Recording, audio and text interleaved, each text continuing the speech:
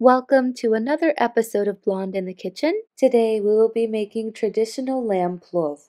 This dish is made with long grain rice, topped with fork tender meat that was cooked in rendered fat with essential spices and 3 universally used ingredients for this dish, which are onions, carrots, and a head of garlic. The most popular version of this dish is made with lamb, but you can use chicken, beef, or even opt out of adding meat if you're vegetarian. To achieve fall-apart fork tender meat, start by dry brining your lamb with kosher salt. When your salt is mixed in, let it brine for at least an hour while you prepare the rest of your ingredients. Julienne carrots are a popular cut for plov. Slice your carrots at an angle and stack the slices to make thin cuts. Julienne carrots are what make plov stand out visually compared to other rice dishes. Carrots are essential in plov because, along with onion, they give the dish a subtle sweetness.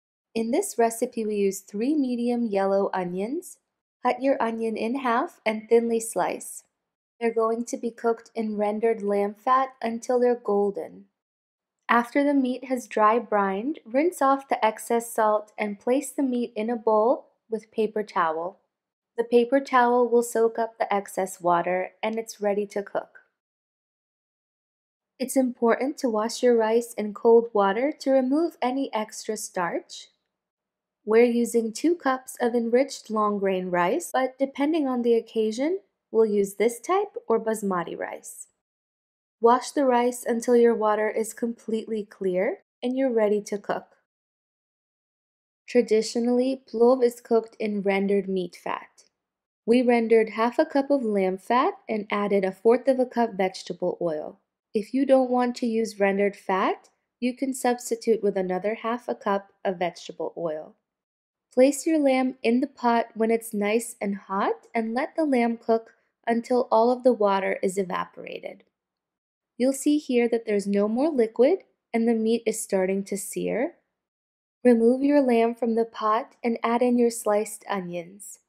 The good thing about using one pot for this dish is that all of the flavors build as you cook and add new ingredients.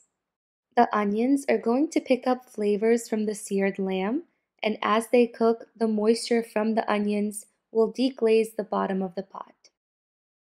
Add the meat back to your pot over medium-low heat, give it a good mix, and to this we add 1 bay leaf and our spices. Bay leaf has an aroma that helps lighten up an otherwise heavy yet delicious rice dish. To this, we also add 2 teaspoons salt, half a teaspoon coriander, 1½ teaspoons black pepper, 1 teaspoon sweet paprika, half a teaspoon celery salt, half a teaspoon turmeric, and our personal touch is that we like to add 2 teaspoons of our favorite soup consommé powder.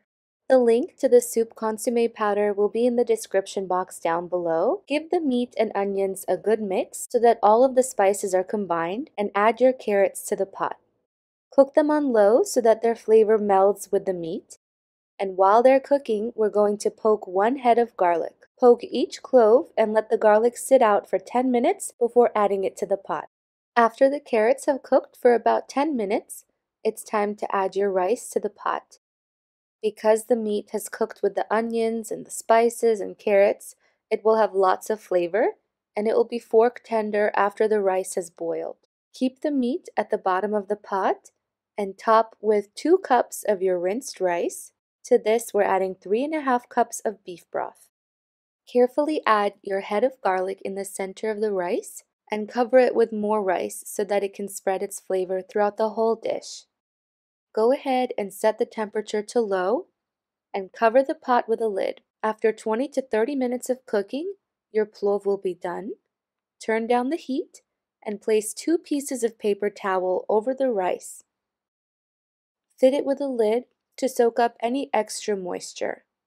Let the rice sit like this for 10 minutes and then remove the paper towel and your rice is ready to serve. Remove the garlic from the pot and set it aside to top your plate of rice. When serving, first add the rice to the bottom of your platter and then top it with the lamb. Because the rice was rinsed before cooking, it will be fluffy and the rendered fat will give it a nice texture.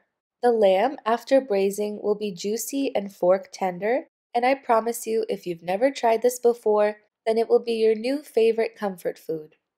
If you do give this recipe a try, let us know what you think in the comment section down below. And I want to thank you so much for watching. If you've enjoyed this video, please let us know by giving it a like and subscribing to our channel. Yours truly, Blonde in the Kitchen.